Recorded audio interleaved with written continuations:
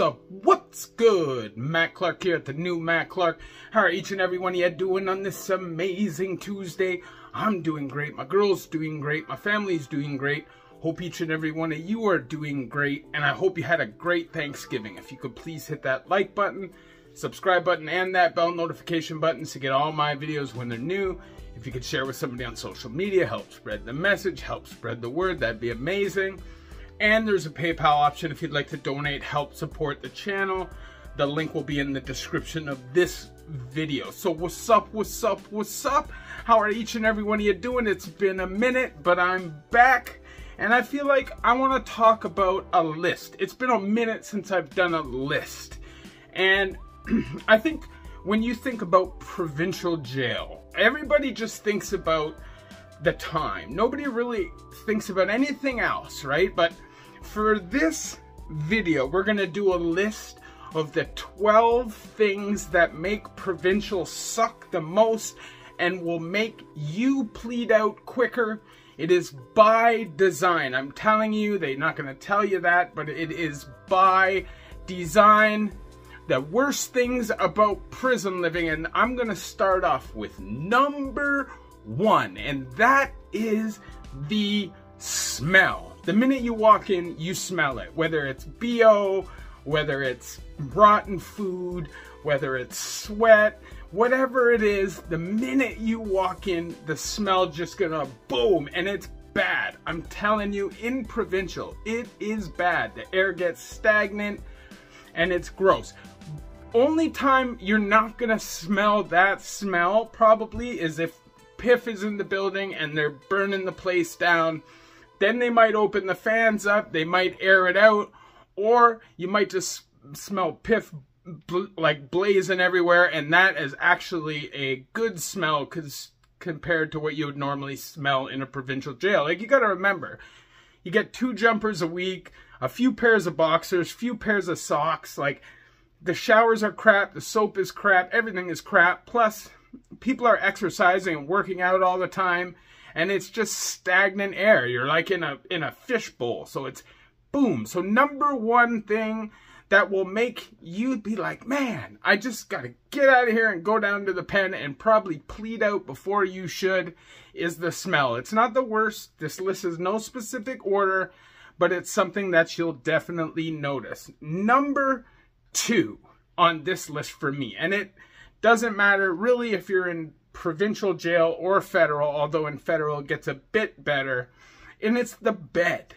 And I know it's jail, blah, wah, wah, wah, and I never complained about it. This is just a list of the things that I think makes jail suck the most. And one of these things is the bedding situation. Whether it's no pillow, whether it's that plastic little thin mattress, or the striped fire retardant mattresses that end up being about this thick after you lay on them for a week, you will 100% end up with back pain if you do any consistent amount of time. I know they say sleeping on harder things is better for your back, but I was in those cells for months and months, sometimes lockup, and lying on mattresses like that and just being like, all day long, and just having like fire radiate down my back. So the bedding situation definitely sucks. The sheets are like freaking, they're really, really, really starchy. It just makes your time a little bit more difficult. And like I said, that's by design. So number 2 is the mattress and bedding situation. So number 3 on this list, and it is terrible, and that is the fluorescent lights. Now, it doesn't matter if you're in provincial jail, the lights are on all the time. There's just levels to it. So during the day, the fluorescent lights will be pumping. They will be, you know that sound that you hear if nobody's making any noise? You will hear that sound all day long. You will get headaches. Your eyes will hurt. And it literally makes you crazy. And at nighttime, all they do is dim it a little bit.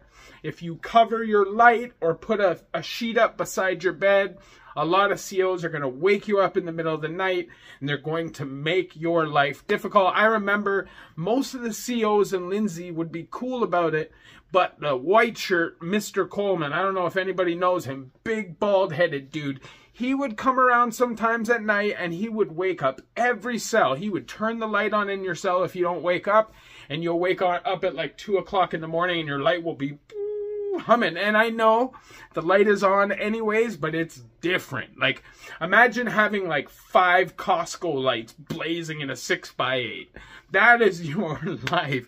You could almost get a tan from those fluorescent lights. So number 3 on the list that makes provincial life terrible is the fluorescent lights. They just get to you. They make it difficult for you to sleep. They just make it difficult for you to concentrate sometimes, and they fucking suck. Number 4 on this list of things that I would say make provincial jail suck a little bit more, and this is the worst one on the list for most people, not for me, but for most people, and that is the food. Now, some provincial jails are better. If you're up in the country somewhere where your jail has 15 or 20 people, chances are the food in that place is going to be better. But if you are in a super jail situation, then it's going to be schlop. Whether it's salmon surprise, whether it's spaghetti, whether it's... everything is a schlop. And all the meat is either diced up into little cubes or fake processed stuff. The cold lunches are horrible for the most part. You get a bunch of just meat log cut off of some crazy shit that has cartilage in it. Like half of the shit you can't even chew through half the time. It's like boot leather. You're not going to want to eat it. But sadly, when you're in provincial, your day goes by the food clock. Like that's how my time went. I didn't have a bunch of people throwing money into my account. I did have some canteen, but I didn't have like money flood. I couldn't just have commissary for like stacked up all the time. So for me, I had to eat the food a lot of the time, and I got used to it. But I'm telling you, the provincial food, especially in the super jails, is horrible. There's a couple of meals that'll taste okay and then it'll pass. A few of the breakfasts, like the Sunday morning breakfast, which is 3 breakfast sausages, eggs, and cubed potatoes. And then the Thursday morning breakfast, which is an omelet with cheese, oatmeal, and cubed potatoes. The Tuesday morning breakfast, which is 3 little mini pancakes with maple syrup. Those meals all taste pretty good. I'd probably eat them right now, to be honest. But I'm not a super picky eater. I eat to live. I'm not like a foodie typically, unless it's like something amazing. So number 4 on the list of what makes provincial suck and will probably make you want to plead out and take a federal sentence just to get out of there rather than do a bunch of dead time is food. Now, number 5. This is something that I don't think a lot of people take into consideration before they go in or anybody talks to them about, but it's the noise. Like, the noise is constant. People are screaming. People are fighting. People are fucking talking shit. TV is screaming full volume. There's people smashing on the doors. There's guards screaming in the thing. If you're in seg, there's screamers. They're called screamers. So even if you're like up in segregation where you're locked away by yourself and you figure that you at least get a little bit of time to sleep while you're serving your time for your misconduct, and you get screamers up there that are just constantly screaming and kicking the door. Sometimes it'll seem like you never get a minute of peace, except in most jails from 10 a.m. to 10 p.m. is quiet. Sometimes you'll be on a young range where they don't really care about the rules, and there's enough of them where they'll just jump somebody and smash them if they have a problem with them making noise. But for the most part, in most places where respect is passed out, 10, 11 o'clock at night, the noise will pretty much shut down. People will stop flushing toilets and everybody will go to sleep, but it's not always the case, you know? Now, That's number 5, and that's the noise. And it sucks. I'm telling you, it does. Now, number 6 on this list is something that people think about all the time. It's a major threat to anybody that's going to jail or to prison, and that is violence. And the reality is that it's a reality. If you go to jail, you are going to experience violence in some way, shape, or form if you're in there for longer than a couple days. Or if you go to prison, you are going to experience violence in one way, shape, or form. Whether you see somebody get severely hurt, whether you're involved with somebody getting hurt, or whether you get hurt.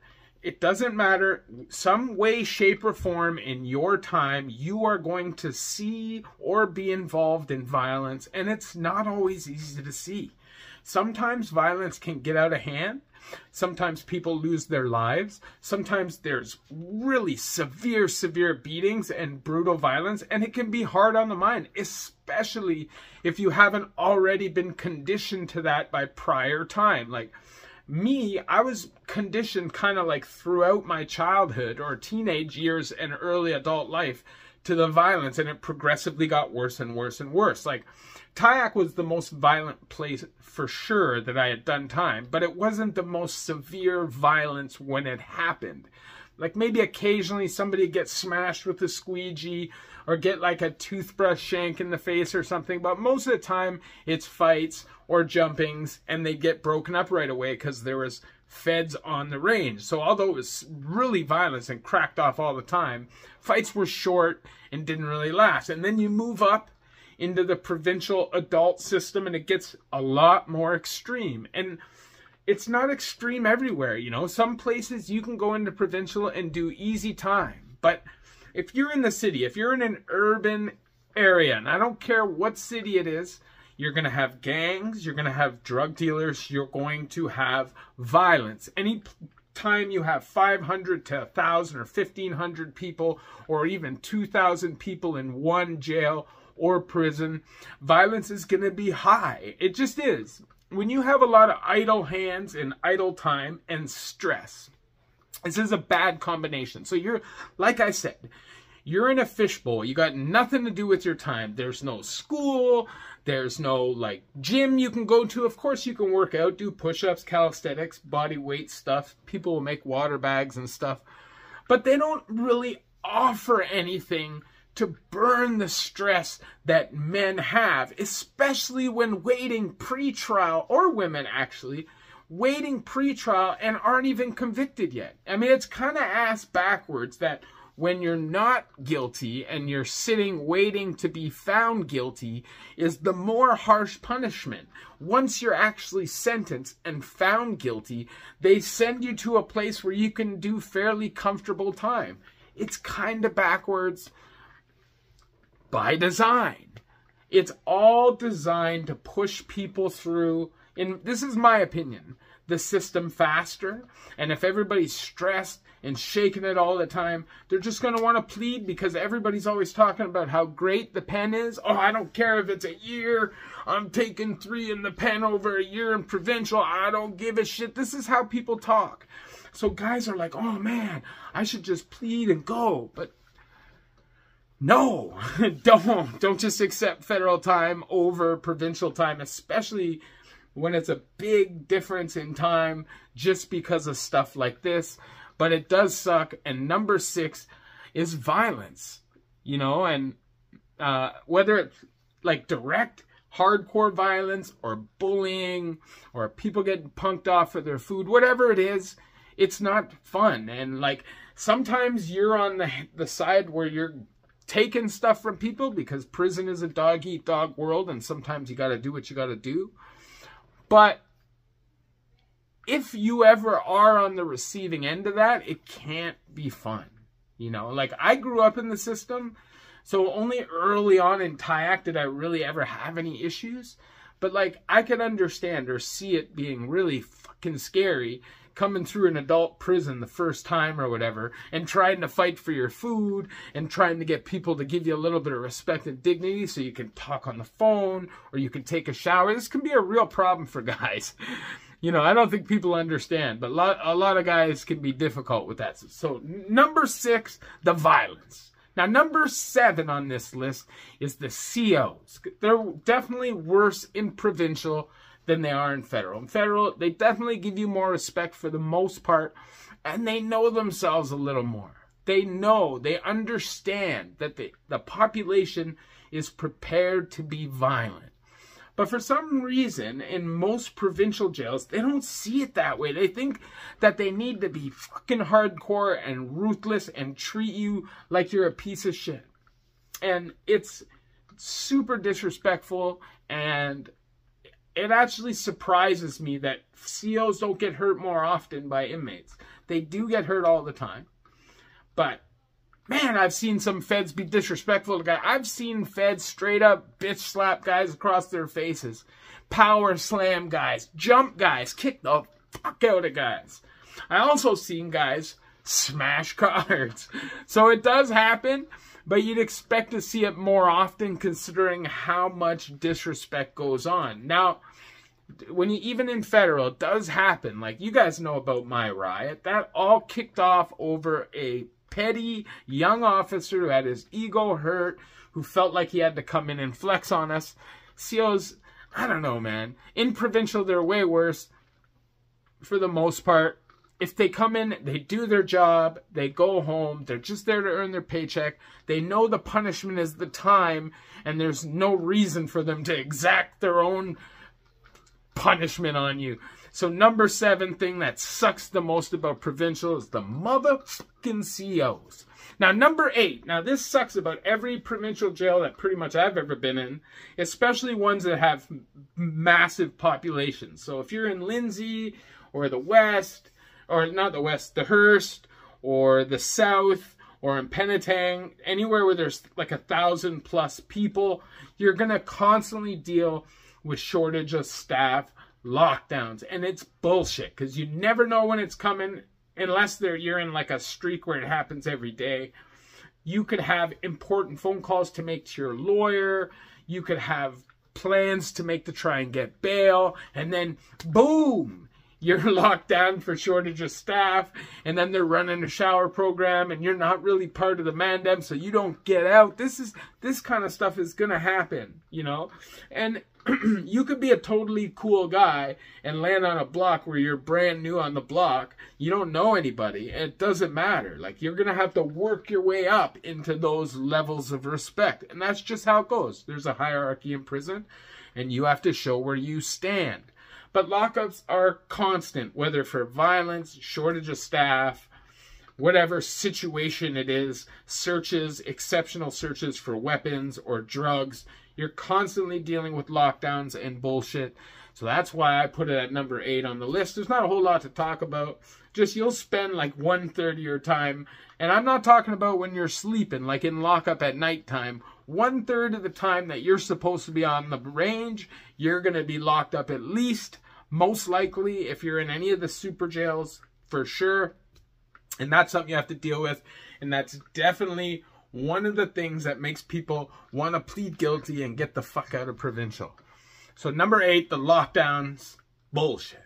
Now number 9 on this list also is something that you don't deal with everywhere, but when you do deal with it, it really sucks, and that is 3 to a cell.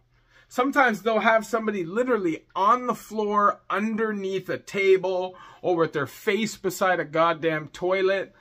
Like, it's crazy to have people sleeping in those conditions, but they do. And it's something that when I was in the West Detention, when you're in the Don Jail, and these are even smaller cells than the Lindsay cells, there's always somebody on the floor. And sometimes it creates fights. Sometimes it creates issues. It's just another thing for people have to create a hierarchy over, and could possibly cause issues in a jail, and that is 3 to a cell. So number 9 on this list, 3 to a cell. Hopefully, if you're ever in that circumstance, when you do go to court for sentencing, they actually consider you for 2 for 1, or sometimes even 3 for 1, like they did occasionally back in the day when people were trapped in the Don. So number 10 on the list of what sucks the most about provincial, and will make you plead guilty and run away to federal and just accept some bullshit sentence rather than do like a year in provincial. And that is lack of programming and or resources. So whether it's 8 weeks to get a dental appointment, even if you have an infected abscess that's ripping your face out, you're like, all the time. Like, it doesn't matter. You're gonna wait. If you need to see a psychiatrist, if you need medication, do you want to play sports? Probably not gonna get any sports. Maybe there might be a little rim outside on the wall, and when they let you out to the yard for 20 minutes, you might be able to throw a basketball around. But aside from that, I'm not gonna get any sports. In most provincials, no weight rooms. Maybe if you're on the sentence side, you might get a universal machine. And the chance of you even getting on that range, if you have any misconducts or anything like that, slim to nil. So I would say lack of programming and or resources. And that's also like rehab. Like, say you want to join a program and improve yourself so that you can go to court and show them that you've improved. You can. You know, they might have like a chaplain come in and do a once in a while, but there's no real programming. So you're really just sitting there warehoused, wasting time. And this is time that could be used, and these convicts and inmates could use to improve their lives, whether it's going to school, going to college, doing programs, seeing psychologists, whatever it is. This lack of stuff is definitely one of the reasons why guys boogie to the pen. You know, even something like OST, like say somebody's got a major drug issue and then they come into the provincial system and they say, listen, I need methadone or I need Suboxone. No. So now they're buying drugs, they're running up debts, and they're making themselves in danger when the jail could have just offered this. It's offered to anybody in the community that wants it, that pisses dirty. So why not? And that is something that in the federal system, they will do for you. And this will also make people. So number 10, lack of programming and or resources just makes provincial suck. Just a little bit more. Number 11 on this list is that you are in limbo. So what does that mean to me? That means that you don't know what's going on. You know, you're waiting for court dates. You're waiting for information. You're waiting for pre-sentence reports. And then even if you go to a pre-trial, now you have to wait for a prelim, and then you have to wait for a trial. And this can literally in Canada take years, and it'll make you crazy. People will be going back and forth, back and forth, back and forth, thinking that they're going to get bail. They'll like dangle hope out in front of you and then yank it from you. Like, this is the system.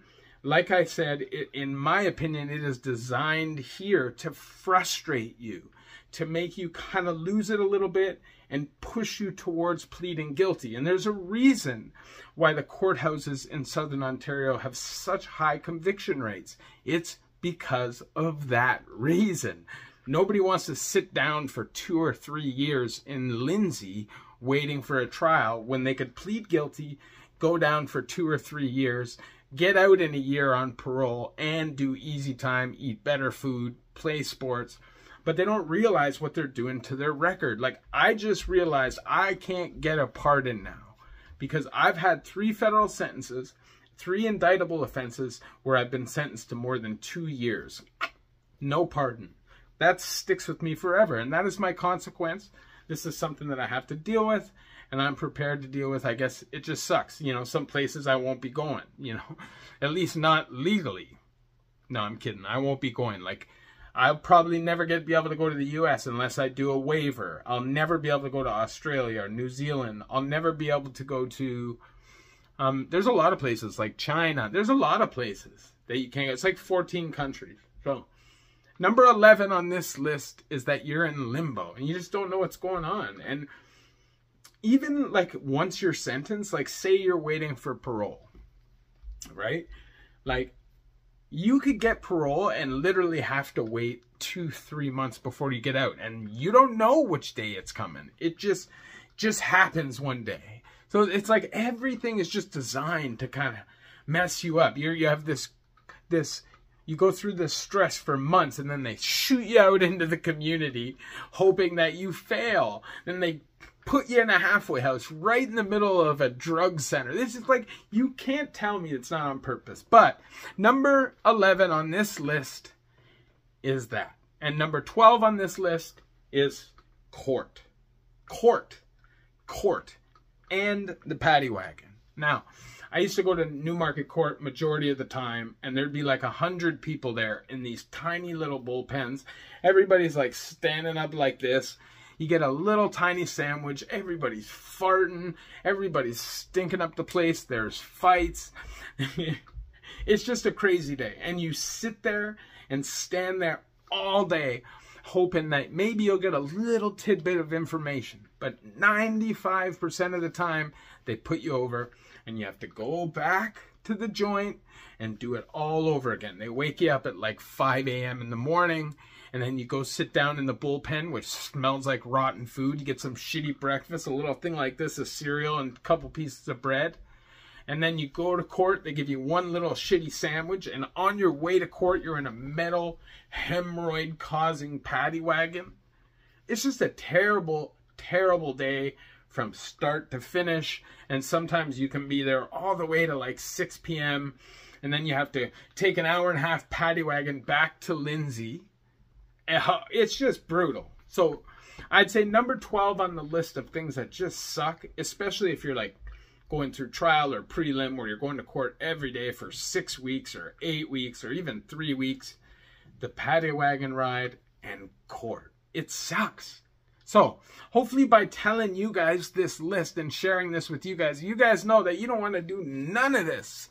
Obviously, I share my stories with you guys and my opinions so that you don't. Obviously, I went through so many things in my life, and if I could just snap my finger and nobody goes to prison, nobody deals with addiction, that's what I do, but that's not a reality, especially in 2024. So hopefully my videos can inspire people to change. If you could please hit that like button, subscribe button, and bell notification buttons to get all my videos when they're new. If you could share with somebody on social media, help spread the message, help spread the word, that'd be amazing. And there's a PayPal option. I'll leave the link in this video. I love y'all. This is literally just the worst things about provincial. And can you argue any of those? Those things will make you crazy, and it'll make you say, oh man, I can't sit here for 2 years waiting trial. I'm just going to plead guilty. Maybe I'll get less time. Maybe I'll get a little bit of more time, but whatever. It's better time. It'll feel faster, and you're just fucking yourself, and they know it. So in my opinion, you should just wait it out, man. Wait to trial, fight as many charges as you can. I mean, if you're dead to rights, you're dead to rights, but fight as many cases as you can, man, and try to keep your record as clean as possible. I love y'all. The new Matt Clark.